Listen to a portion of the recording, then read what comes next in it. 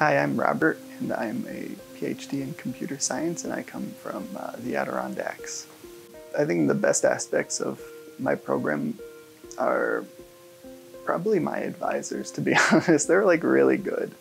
And I always feel like I have some sort of way in or way to move forward with my research.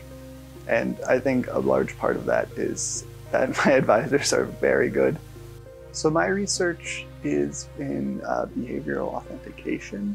So basically looking at how people behave and whether or not we can authenticate them based on that behavior.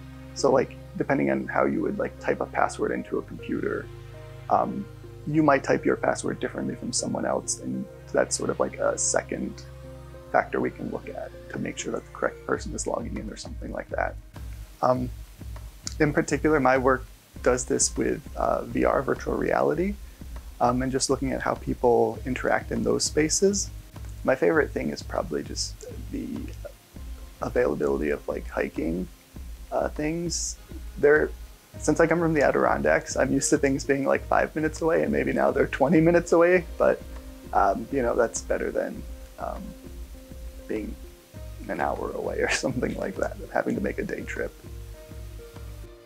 I think my favorite thing about being in the graduate program is sort of just how free-form it is.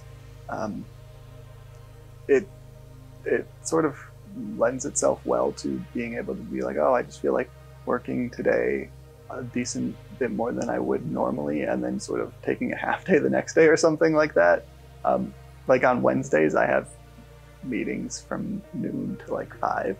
So I'll just come in a little bit before noon and just get ready for those, and then dip out right after the meetings, but sort of make up for that around the edges.